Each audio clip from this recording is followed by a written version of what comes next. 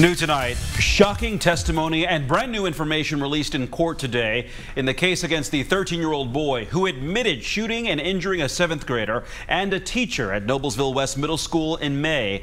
His mother even testified, and police showed a video with a message the boy recorded hours before the shooting. Throughout today's testimony, we are learning more about what may have led that teenager to open fire in his classroom. And this just in a portion of the statement released by the teen accused of shooting teacher Jason Seaman and 7th grader Ella Whistler. He says, quote, "What happened on May 25th was a tragedy, and if I could, I would take it all back. I'm sorry to all of the people I scared and hurt.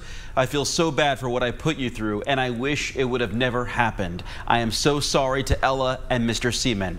He goes on to address each of the victims individually, expressing his sorrow. You can read his entire statement now on the RTV6 app and on our website. Now, we do want to get to RTV6's Rafael Sanchez live at the Hamilton County Courthouse in Noblesville. Rafael, a lot of new information coming to light in court today.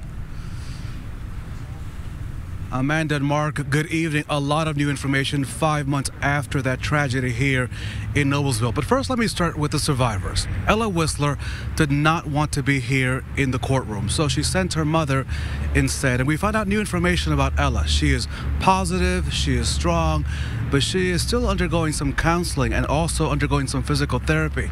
Her mom let the court know that she still has nerve damage to her right arm. It's been very difficult for her, and there are still many sleepless nights. The teacher, Jason Seaman, he still has a bullet lodged in his hip. He asked for the teenage suspect to be removed from society until he is 100% better.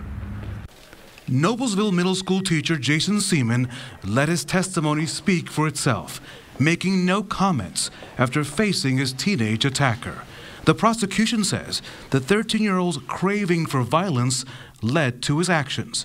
The night before the shooting, the teen looked up on the internet the blueprints for Noblesville Middle School West, and he also recorded a video on his iPod in which he said he was ready to go while holding a weapon. He admitted that he wanted to take other people's lives and bragged it will be all over the news.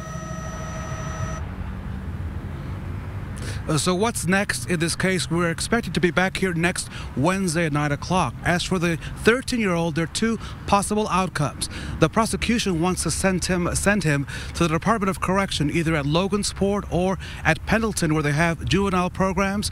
The defense wants to send him to a private facility in Dyer, which is in northern Indiana, about 2 hours away. The judge may make a decision on that, Mark and Amanda, next Wednesday at 9 o'clock. We're live tonight in Noblesville. Rafael Sanchez, RTV6.